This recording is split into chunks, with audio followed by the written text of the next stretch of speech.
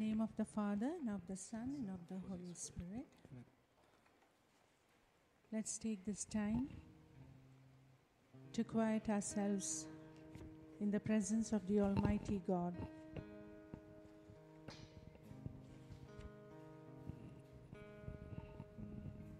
Abba Father, we thank you for this time, Lord.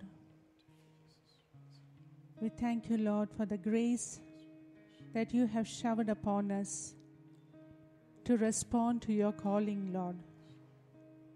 We thank you, Lord, for all that you have done for us.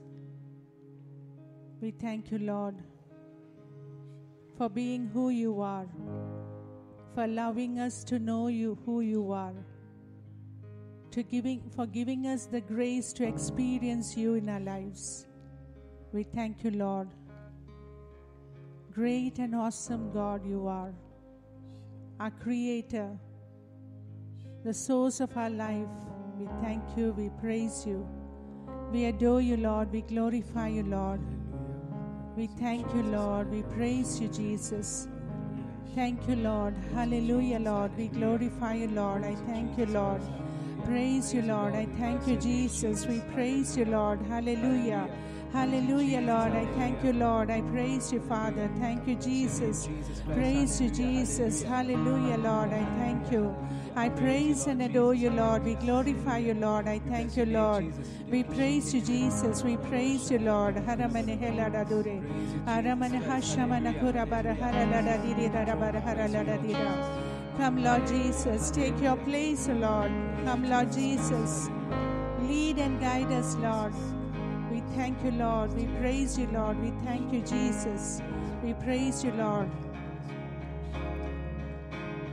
Great is your faithfulness, O God. You wrestle with the sinner's heart. You lead us by still waters and to mercy, and nothing can keep us apart. So remember your people, remember your children, remember your promise, oh God. Your grace is enough. Your grace is enough. Your grace is enough for me. Your grace is enough.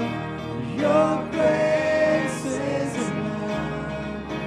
Your grace is enough for me. Great is your love and justice, God. You use the weak to lead the strong. You lead us by still waters and to mercy, and nothing can keep us apart. So remember your people, remember your children, remember your promise, oh God. Your grace is enough. Your grace is enough. Your grace is enough for me. Your grace is enough. Your grace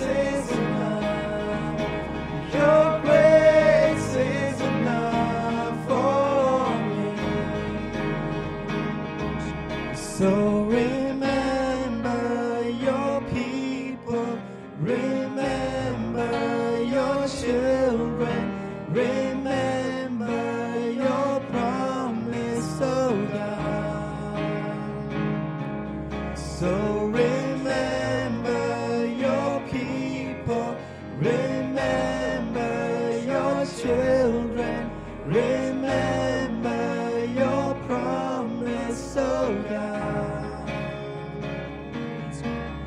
Your grace is enough, your grace is enough, your grace is enough for me, for me. Thank you, Lord. We thank you, Jesus. Thank you, Lord. Hallelujah. Hallelujah, Lord. We thank you, Lord. Praise you, Lord. I thank you, Jesus. We praise you. Hallelujah, Lord. We glorify you, Lord. Thank you, Lord. We thank you. We praise you, Jesus. We thank you, Lord, for your grace. We thank you, Lord, for your favor. We thank you, Lord, for who you are in our lives, Lord. We thank you. We praise you, Lord. We adore you, Lord. We glorify you, Lord. I thank you, Lord. I praise you, Jesus. We praise and adore you, Lord. I glorify you, Lord. I thank you, Jesus. Praises rising, eyes are turning to you. We turn to you. Hope is stirring, hearts are yearning for you. We long for you. 'Cause when we see you, we find strength to face the day. In your presence, all our fears are washed away, washed away. Hosanna, Hosanna. You are the God who saves us, worthy of all our praises. Hosanna, Hosanna. Come have your way among us. We welcome you here, Lord Jesus. Hear the sound of hearts returning to you. We run to you. In your kingdom, broken lives are made new. You make us new. 'Cause when we see you, we find strength to face the day. And in your presence, all our fears are washed away, washed away. Hosanna, Hosanna. You are the God who saves us, worthy of all our praises. Hosanna, Hosanna. Come have your way among us. We welcome you here, Lord Jesus.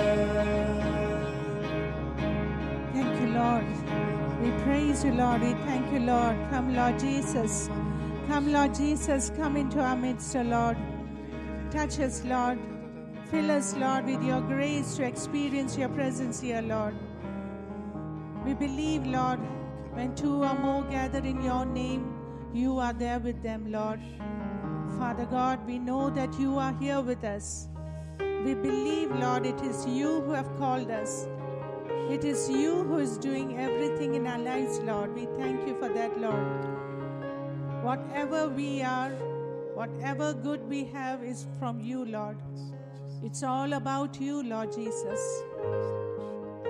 Lord, we take this time to acknowledge that you are a God who will never leave us. You are a God who goes before us. No matter how we turn away from you, you are there, Lord, to bring us back, to make us walk according to your will and purpose in our lives.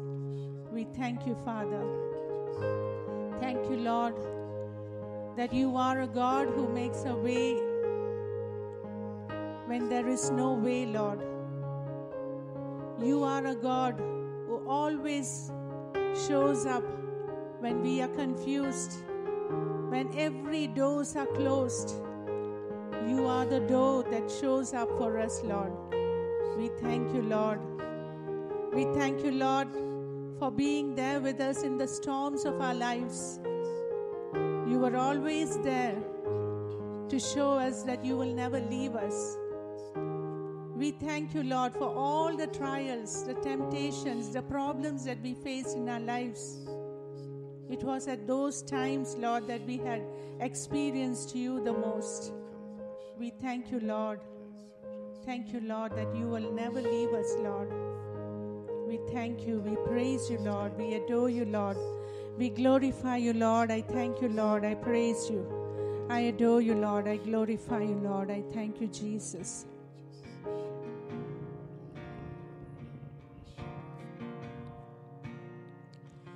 Even though I walk through the valley of the shadows of death, your perfect love is casting out fear.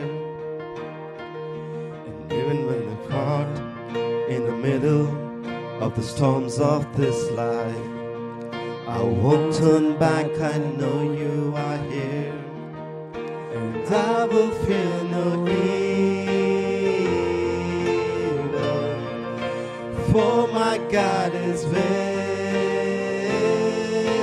me. And if my God is with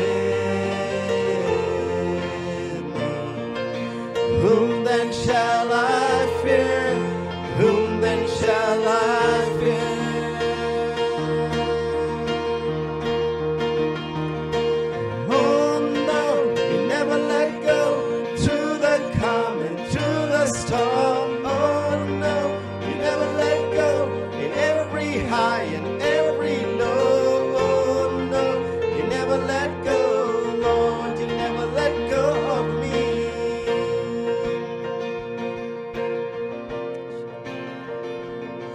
See a light that is coming for the heart that holds on, a glorious light beyond all compare.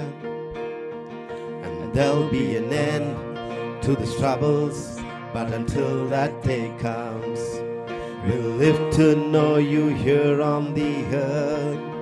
And I will fear no evil, for my God is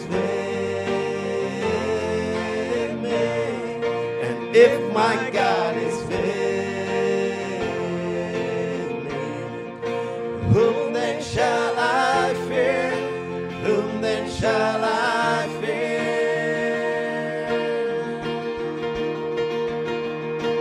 Oh no, you never let go through the calm and through the storm. Oh no, you never let go in every high and every low.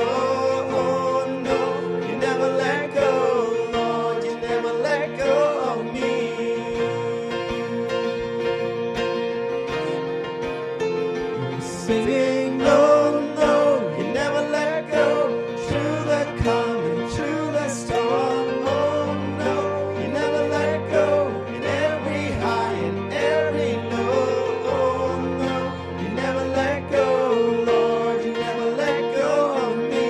You keep on running and you never let go. 'Cause I can see the light that is coming for the heart that holds on. There'll be an end to the troubles, but until that day comes, still I will praise you, still I will praise you.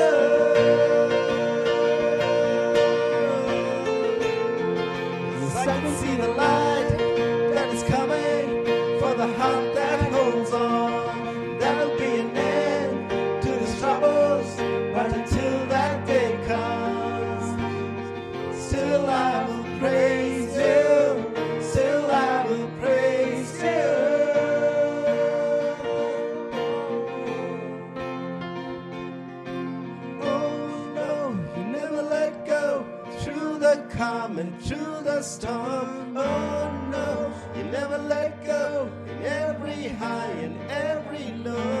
Oh no, you never let go, Lord, you never let go of me. Praise you, Lord. I thank you, Lord. Praise you, Lord. Let's thank and praise you, Lord. We thank you, Lord. I praise you, Lord. Hallelujah, Lord. I thank you, Lord. I praise you, Father. Thank you, Lord. Hallelujah, hallelujah, hallelujah, Lord. I thank you. I praise you, Lord. Thank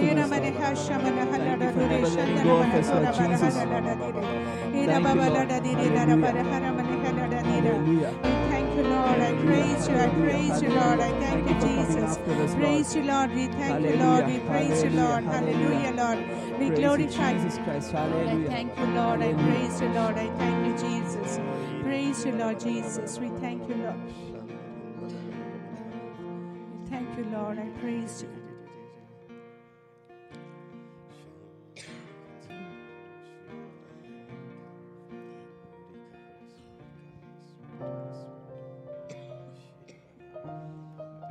Thank you, Lord.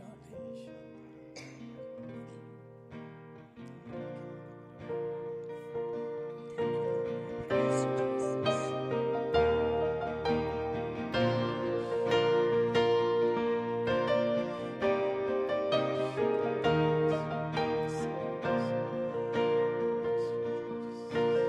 Oh, consuming fire, you're my heart's desire,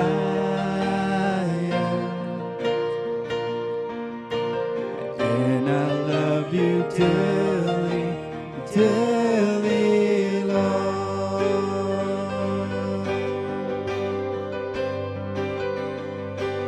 You're my meditation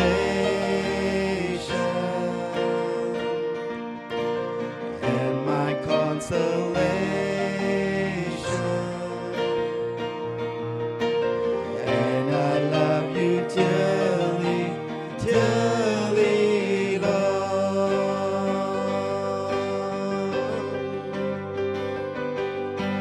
Glory to the Lamb. I exalt the great I am, reigning on the throne. You are my eternal home. Oh, consuming fire, you're my heart's desire, and I love you dearly, dearly, Lord.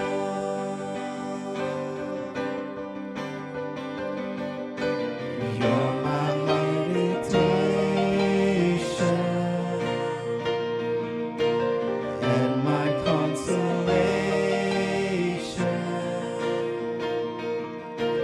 and I love you dearly, dearly, Lord.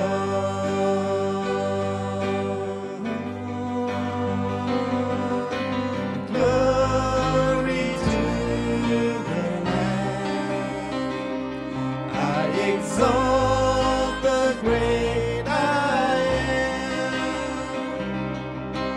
reigning on his throne. You are my eternal home. Glory to the Lamb. I exalt the great I am, reigning on his throne. You are my eternal home. Glory to the Lamb. I exalt the great I am, reigning on his throne. You are my eternal Thank you, Lord. I praise you, Jesus. We thank you, Lord Jesus. We thank you, Lord. Hallelujah, Lord. We glorify you, Lord. I thank you, Lord. We take this time to worship you, Lord, for who you are. You are the King of Kings, the Almighty, everlasting God. There is no one like you, Lord. There is no one worthy for our praises, Lord. We thank you, Lord. We praise you, Lord. We adore you, Lord. We glorify you, Lord. I thank you. I praise you, Jesus. I praise you, Lord Jesus. We thank you, Lord.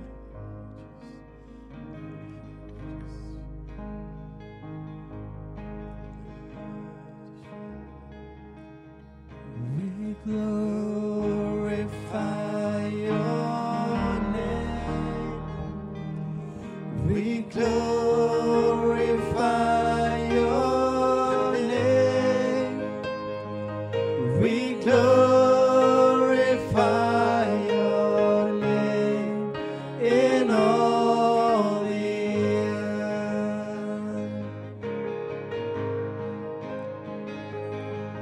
We glorify your name.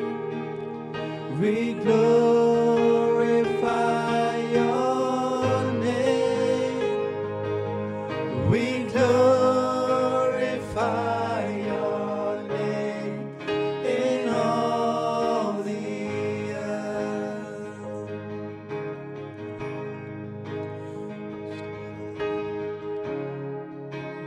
Maker of the heaven, Master of the seas, Mover of the mountains, Majesty, we glorify your name. We glorify your name. We glorify your name in all the earth.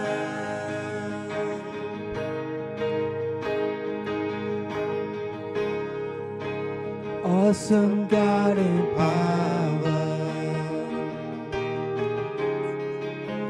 author of my life, all-consuming fire,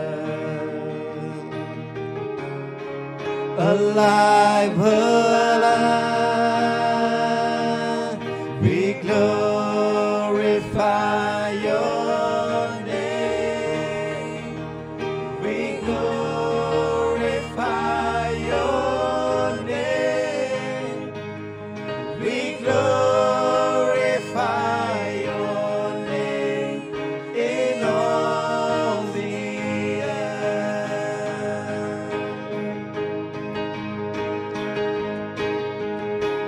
You are seated on the throne of praise. Unto you alone may our voices raise. You are seated on the throne of praise. Unto you alone may our voices raise.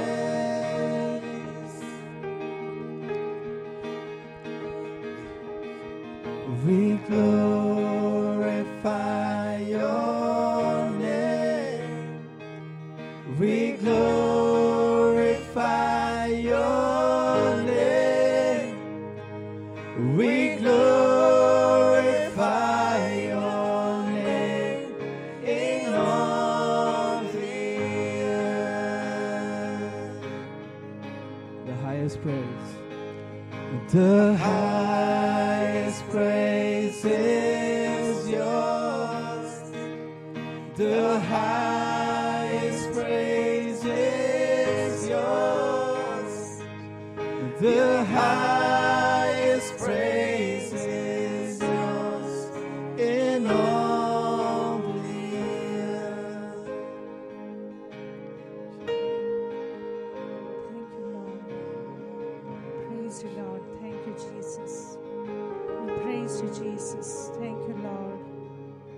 Hallelujah, hallelujah, Lord. We thank you, Lord. We praise you, Jesus. Thank you, Lord. We thank you, Father. Thank you, Jesus. We thank you, Lord, for this time of praise, Lord. We thank you once again, Lord, for your presence. We thank you, Lord, for all the grace and mercies and favors and blessings that we are yet to receive. And we thank you, Lord, for everything that you have done for us. Praise the Lord.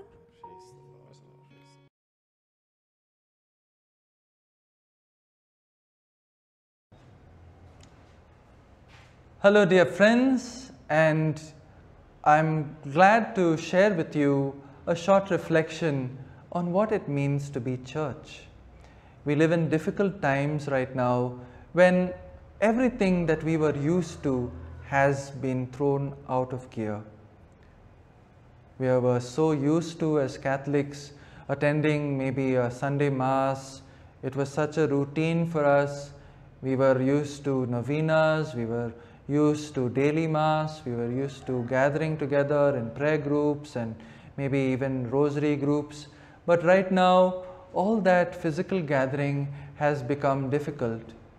Right now, only these modern means of communication have come to us as a blessing, so that I can share this encouragement and this challenge to all of us in the time of this pandemic.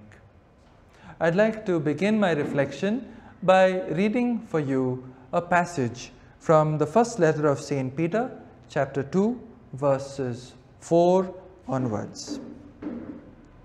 St. Peter is instructing the early Christians who were formed by him as communities. And he begins by telling them, "Come to Jesus, to him, that living stone rejected by men, but in God's sight chosen and precious.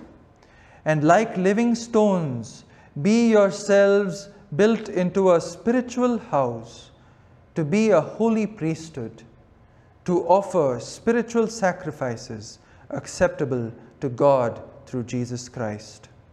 For it stands in Scripture, Behold, I am laying in Zion a stone, a cornerstone, chosen and precious, and he who believes in him will not be put to shame. To you therefore who believe, he is precious, but for those who do not believe, the very stone which the builders rejected has become the cornerstone, and a stone that will make men stumble, a rock that will make them fall. For they stumble because they disobey the word as they were destined to do. But you are a chosen race, a royal priesthood, a holy nation, God's own people, that you may declare the wonderful deeds of him who called you out of darkness into his marvelous light. Once you were no people, but now you are God's people. Once you had not received mercy, but now you have received mercy." The word of the Lord. Thanks be to God. My dear brothers and sisters in Christ, we may be feeling like we are passing through a kind of wilderness experience right now, where we cannot attend church, where we cannot gather together as one community.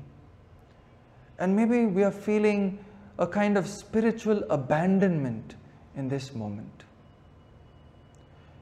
But it is precisely in the wilderness that God formed the people of Israel into his people, the chosen people of God.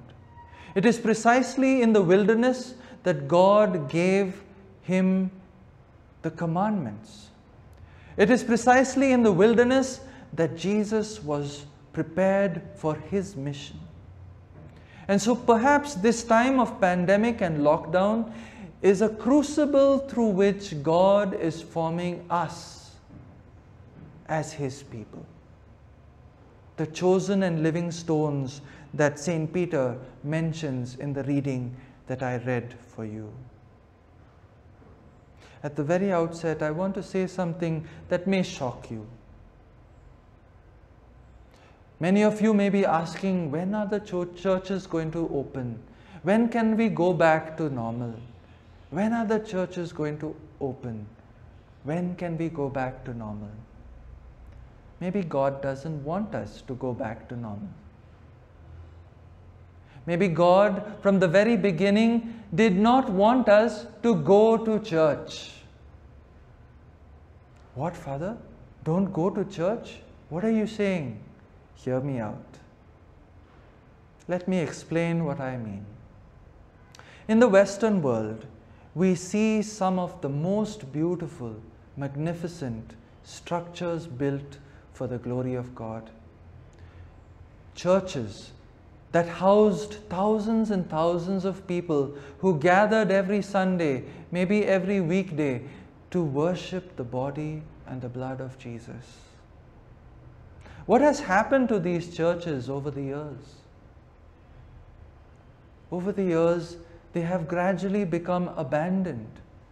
Many of these beautiful structures where God's name was worshipped, where His body and blood were honored and venerated with great devotion, they have turned into nightclubs and discos, where God's name is often forgotten and very often blasphemed. How did we come to this?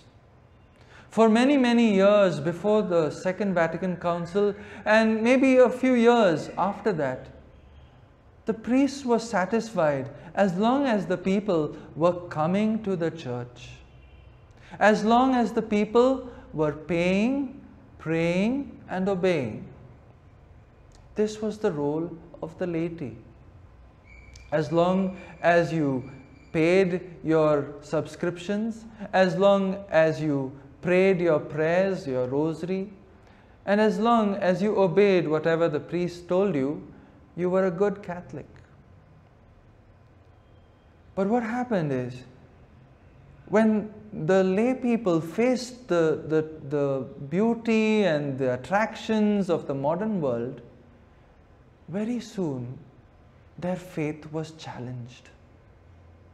Very often they found that their faith was irrelevant to their lives. They were not properly formed in the faith, and that's why church began to become increasingly irrelevant to them. Maybe from the very beginning, God did not want us to go to church, but He wanted us to become the church. You see, the church was built on the vision and mission of Christ. Some years ago, we had this figure of Anna Hazare, who started a stir in our country. And his mission and his vision was for an India that was free from corruption. He was the figurehead of the movement, and he had the vision which led many people to follow him. But now, where are those voices? Jesus began a mission over 2,000 years ago.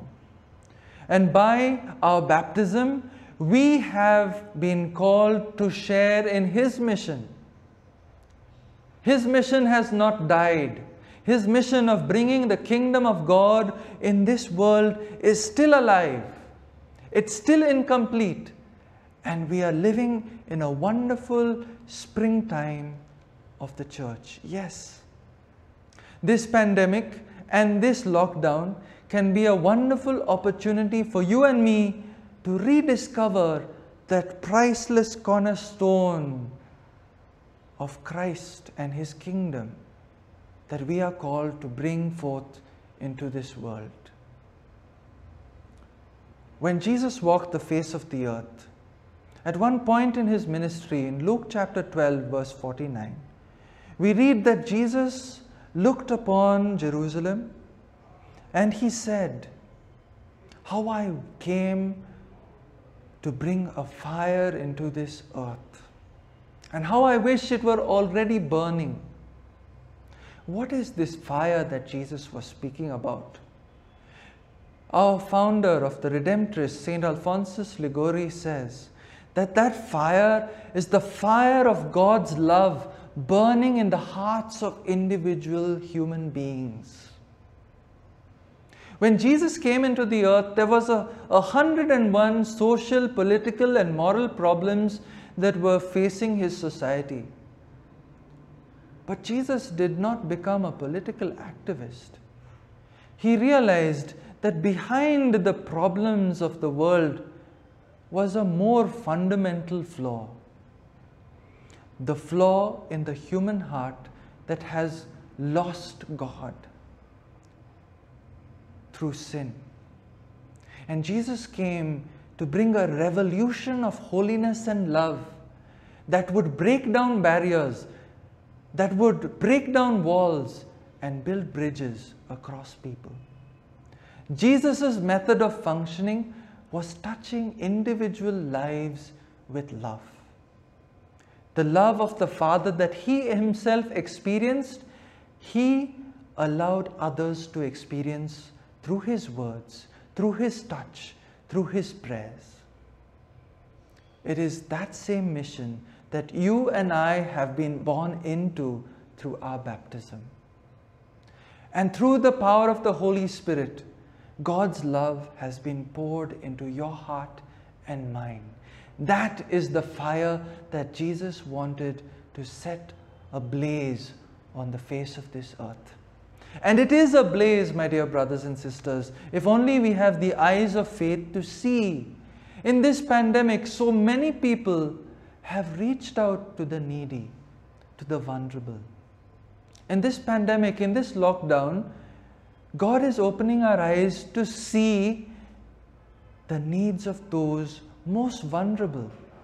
The love of God reaches out most particularly to the poor, the needy. And we can see in our country, our eyes are being turned towards vulnerable migrant workers, the elderly, little children. Jesus wants each one of us to have a burden to reach out and make a difference, even in this pandemic and lockdown. He wants to challenge you and me not to get used to routine. You see, very often in the pre-pandemic days, there were certain attitudes that we consciously or unconsciously fostered in the church. These were attitudes that we, without speaking about them, we were living these attitudes. We had unconscious images in our minds of what it means to go to church. The first image that I want to present to you is that of a hostel. Now, what's a hostel like? You usually have a warden who checks who's in and who's out, and unless you give your attendance at the right times and the right places, you're found at the right places at the right times, you can't be considered a member of the hostel. And so we had this attitude in the church that as long as I showed my face at the right times, at the right seasons, I was a good Catholic. Supposing I went for a Sunday Mass regularly, which is a good thing. Supposing I was seen at Good Friday and Easter, that was enough. But the obligations that the church presents to us is just the bare minimum that we need in order to be considered as Catholics. But it doesn't by any means make us good disciples of Christ. God does not want us simply to go to church. He wants us to become the church. And so for those of us who were satisfied with just the routine of going for Sunday Mass or appearing at Easter or Good Friday or Christmas, maybe in all our churches we need to put out a board that says we are open throughout the year and on weekdays too. Jesus wants us to be related to Him very intimately, and He doesn't get satisfied, although He's very happy when we come every Sunday and on Easter and Good Friday. But perhaps in this time when routine is thrown out the window, He's opening our eyes to something deeper. The second image is that of a ICU. In these times of crisis, maybe the ICU is very much in demand. But it is only in times of crisis that we think of an ICU. And for many of us, the thought of church was only when we had a need or a crisis. My son or my daughter needs to get admissions to college, and so I'll run to the parish priest to get a sign. Or it's time for my children to get confirmation, so I better pay up my subscriptions. Or there is some crisis in the family, financial, relational, some kind of conflict, some health issue, someone met with an accident, a death. That's when we think of church. It is said that some people are found in church only on 3 occasions: when they are hatched, when they are matched, and when they are dispatched. When they are hatched means when they are born, they want to be baptized. When they are matched, they want to get married. And when they are dispatched, when it's time to go and meet their Maker. But the church is much more than just an ICU to satisfy my needs. The church is the body of Christ. It's the visible face of Christ on the face of the earth today. What are we communicating to the rest of the world by our attitudes towards church? The third image that I'd like to present to you about the church is the petrol bunk. And when do we think of a petrol bunk? When our tank is empty. And so we used to approach church as our regular Sunday fill-up. So we'll come with religious duty every Sunday to participate in our Sunday masses. We would, very devoutly participate and pray and listen to the Word of God. But if I happened to meet you at the end of the Mass and I asked you, how was the Mass and what inspired you in the sermon, you might have been able to say, Father, the sermon was very good.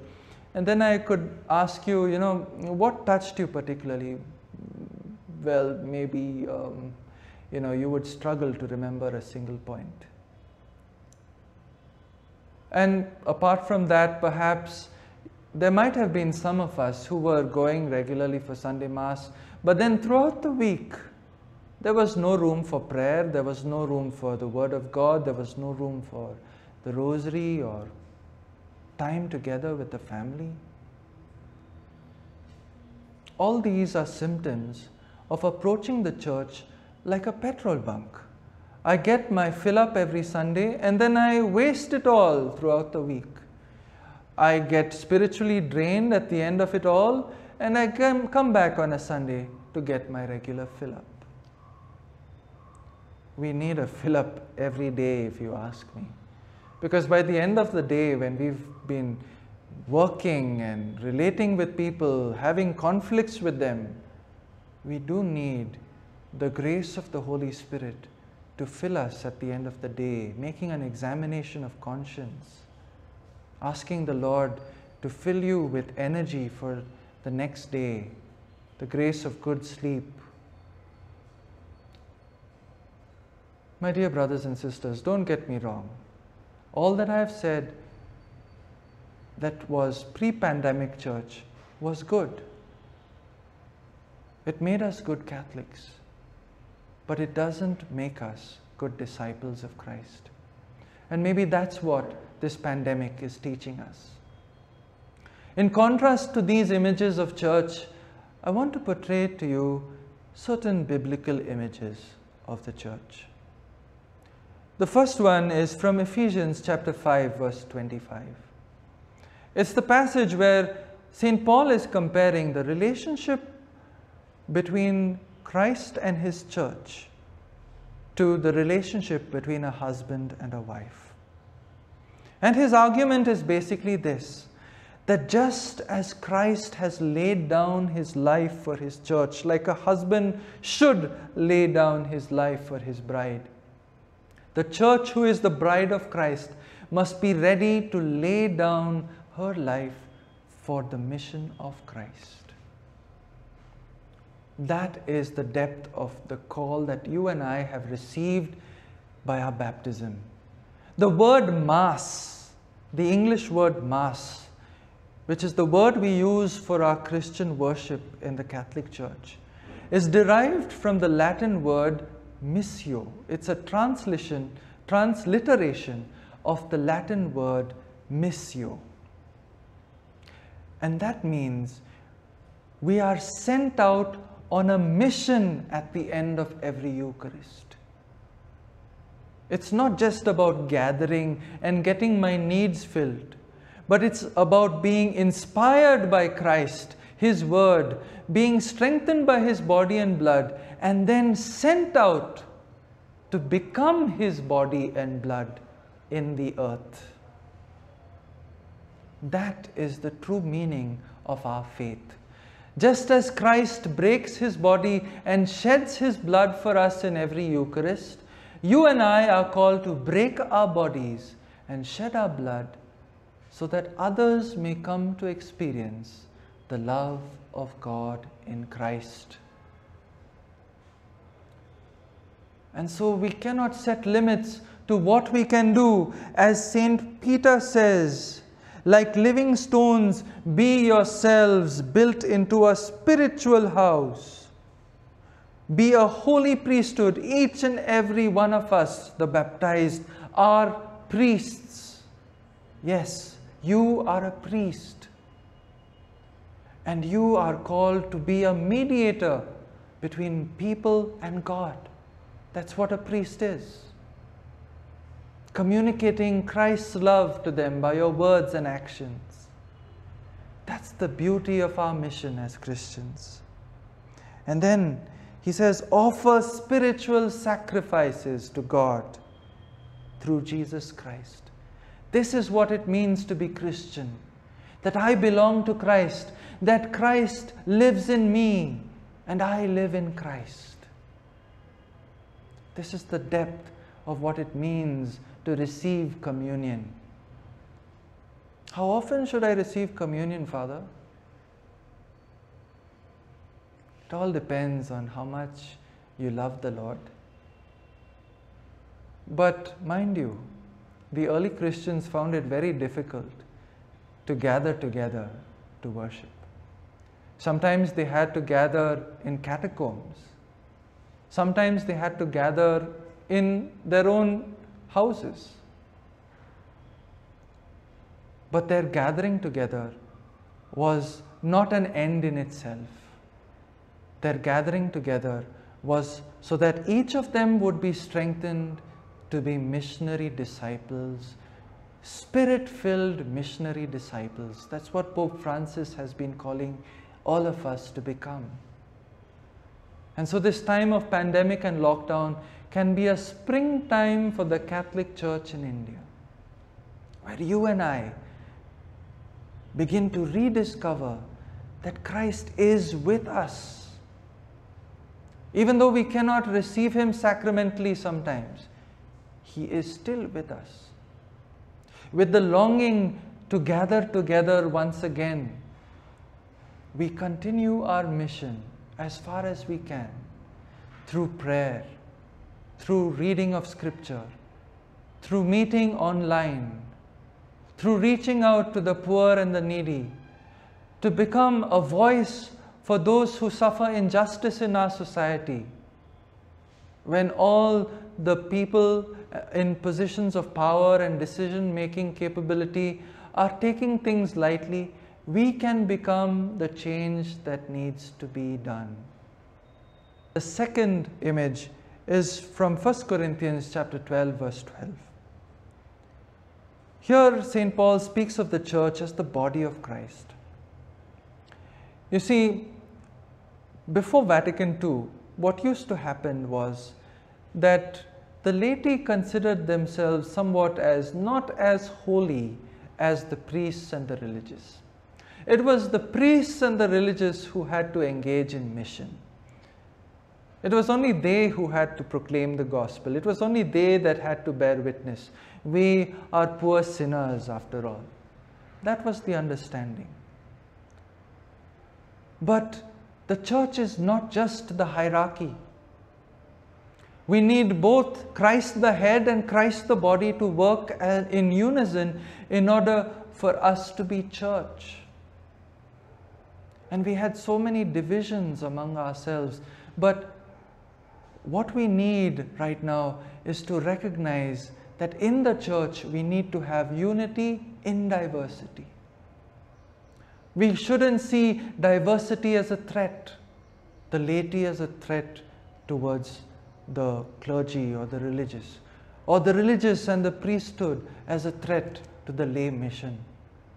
No, we should see ourselves as mutually complementing and building each other up, strengthening each other in our vocations, working together for the common mission of building the kingdom of God on earth. And the third image that I'd like to share with you is from 1 Peter chapter 2, verse 17.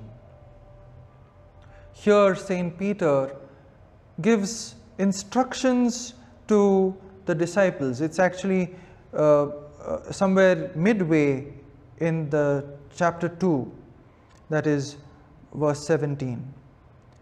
Among all the instructions that Peter is giving to the disciples, he says, honor all people, love the brotherhood. Love the brotherhood. Other translations would make it love the family of God. So the third and last image that I want to leave you with is church as the family of God. And as a family where each one pulls his weight in order to make the family survive or to thrive, each one of us in the family of God called the church have got a responsibility. Each according to our age, each according to our state, each according to our ability, our witness in this wounded world does not go to waste. Never imagine that I cannot do that much. How can I be a witness? How can I be an evangelizer? I am so scared to speak. Not everyone is called to be a preacher. Not everyone is called to be in the limelight. And it's not necessarily those who are in the limelight that are the best evangelizers. It's every silent word of kindness, every act of forgiveness, everything born out of love for others with a smile that goes a long way to building the kingdom of God on earth. And it is also those heroic acts of service towards the poor, of generosity towards your neighbor, that are acts in which people can recognize the goodness of Christ. So never underestimate what you can do for the kingdom of God. There's nothing too small and there's nothing too big that you can offer to the Lord. And so I end my reflection, my dear brothers, to invite you not to go to church back to the normal, but to establish a new kind of normal, that you recognize that whatever you participate in church, you need to live out in daily life. Whatever you hear being proclaimed in the closed walls of the churches, you are called to proclaim from the rooftops of society.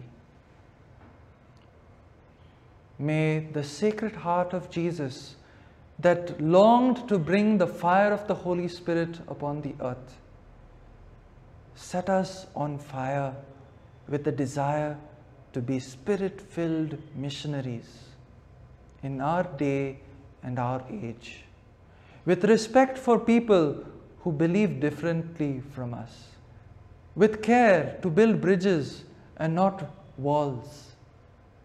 May you and I be filled with the fire to spread the love of Jesus on this earth. And may Mary, our Mother of perpetual help, always intercede for us, keeping us close to her Son. Thank you for your patient listening. May God bless you and use you powerfully for His kingdom. Amen.